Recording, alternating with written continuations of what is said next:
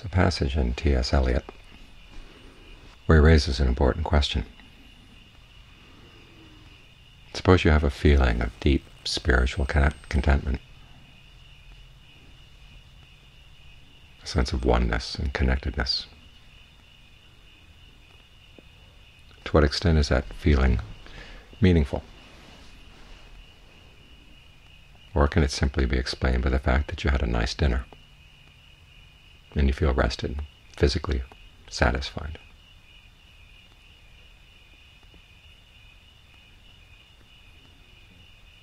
This is an important question for people who want to read deep meanings into their feelings.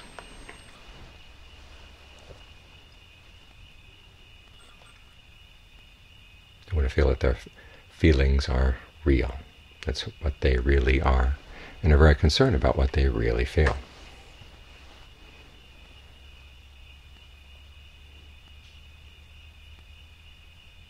Because feelings can lie. They may indicate simply that your digestion is good and physically you're well provided for.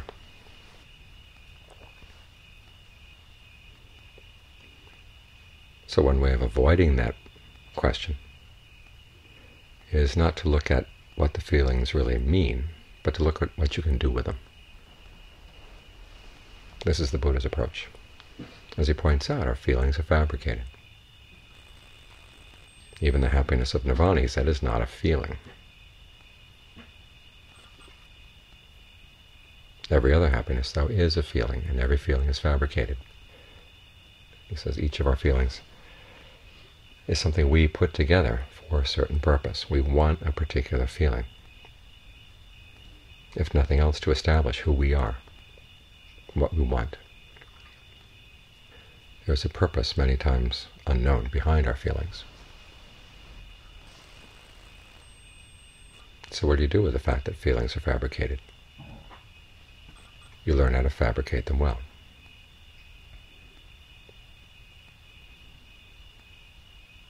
And even if you come up with uncomfortable feelings, there are uses for them.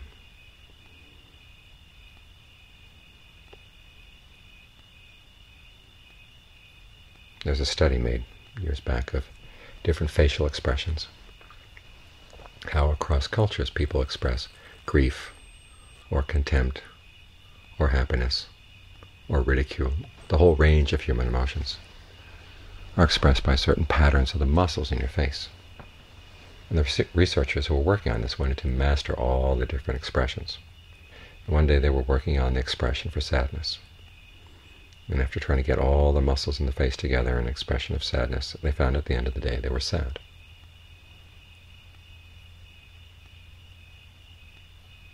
So again, this shows that the emotion doesn't necessarily have to be real, just because it's strong or pervasive.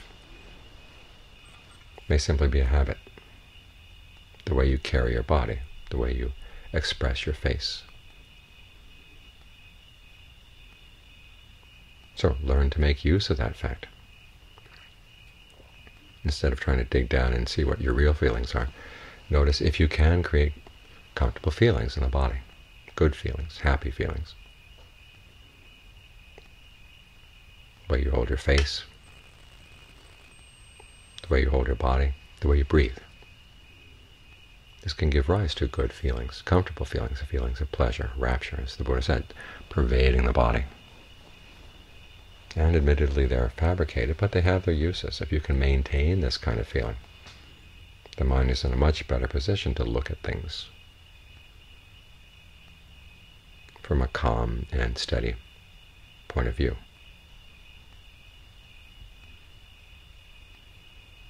So when you run across a good feeling like this, if it just happens, or if you find that you can induce it, learn how to maintain the feeling. This is part of the duty of the path, is learning how to develop the path. The ease and well-being, even the sense of rapture that can come from the way you breathe, from the way you focus on the different elements in the body.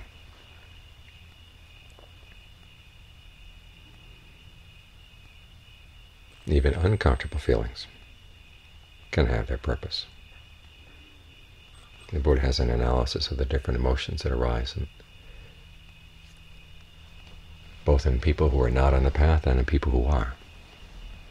Take, for instance, what he calls householder grief, the grief of someone who's simply upset because they didn't get to see the sights or hear the sounds or smell the smells or taste the tastes, feel the tactile sensations, or think about the ideas that they wanted to.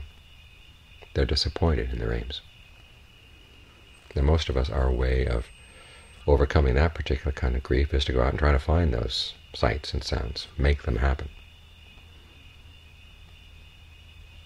So we feel householder joy. But the problem with householder joy is that it sometimes comes and then you lose it, and you get back into householder grief, and it goes back and forth, and it doesn't really go anywhere. It's like throwing a stick up in the air. Sometimes it falls on this end, sometimes it falls on that end.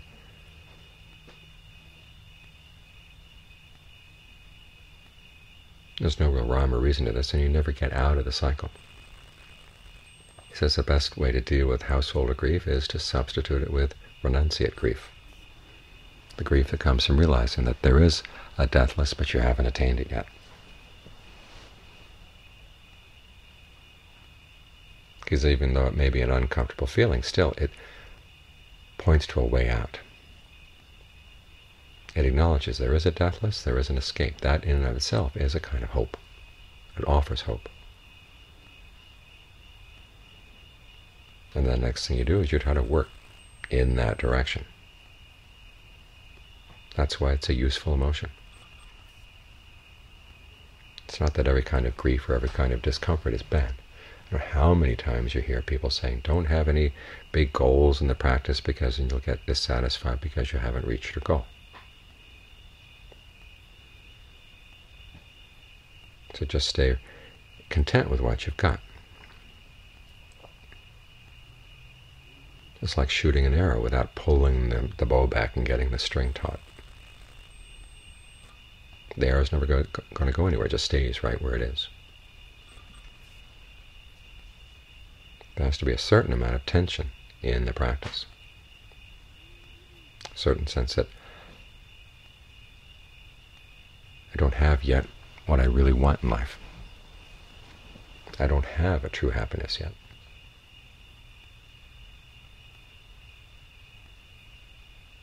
A sense of samvega, of dismay with the way you're living your life, and the sense of urgency that you've got to find a way out. Maybe an unpleasant emotion, but you need it in order to spur yourself along the path, to do what needs to be done. The desire to be more generous, to be more virtuous, to be better at your meditation is not a bad desire. It's chanda, one of the bases for success.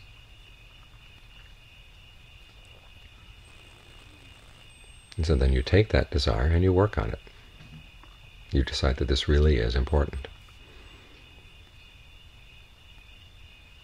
And so as you work on the path and you feel deprived of this or that physical comfort, you say, that's not important. The more important thing is that there's a deathless and I haven't found it yet.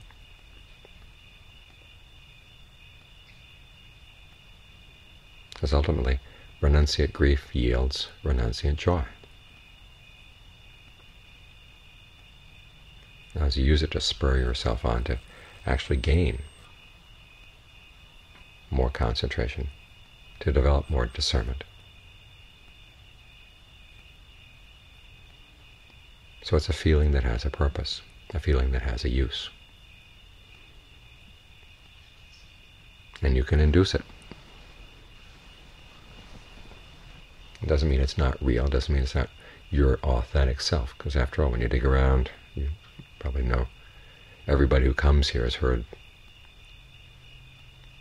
the Buddhist teachings on trying to find an authentic self in form and feeling and all the other aggregates. You're not going to find it.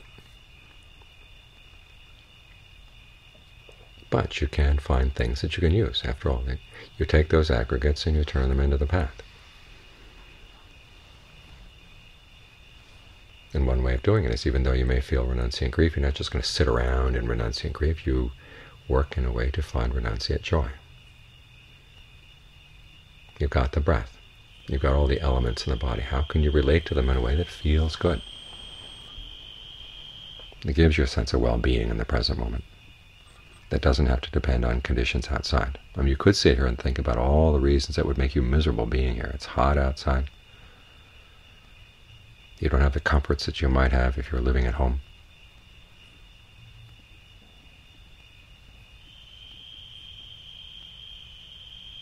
All the long lists of grievances we might have. But what does that accomplish?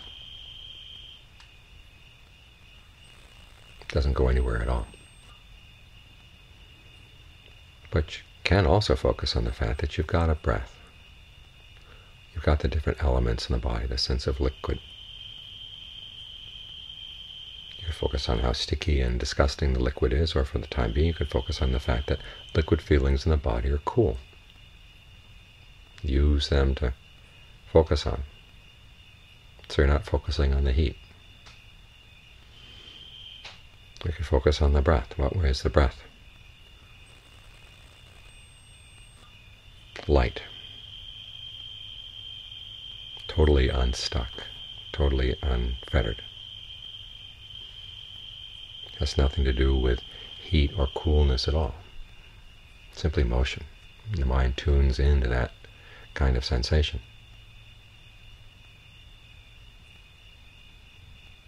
When you find you can start smiling.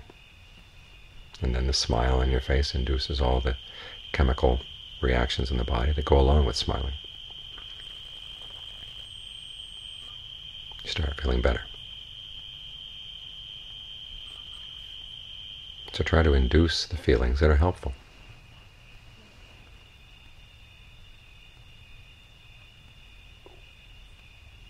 Focus not on the issue of whether they're real or not, but focus on the fact that you've got them. What are you going to do with them? What use can you get out of them? What's the wisest thing to do with those feelings? The most helpful.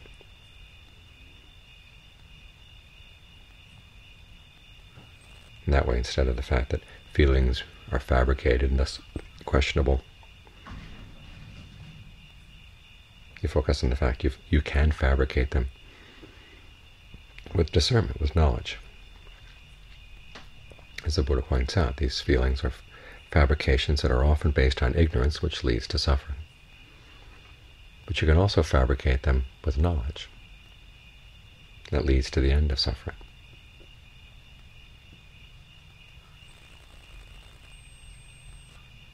So look at where you are in the path. Sometimes it requires focusing on the grief, focusing on the discomfort.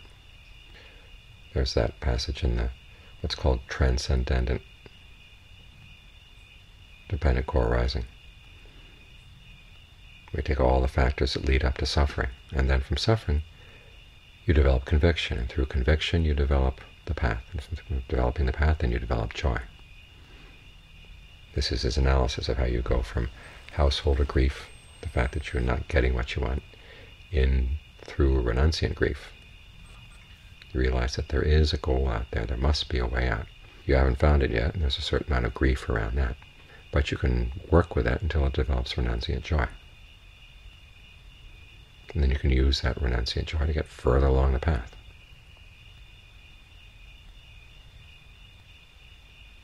So these feelings have their uses. Focus on their uses,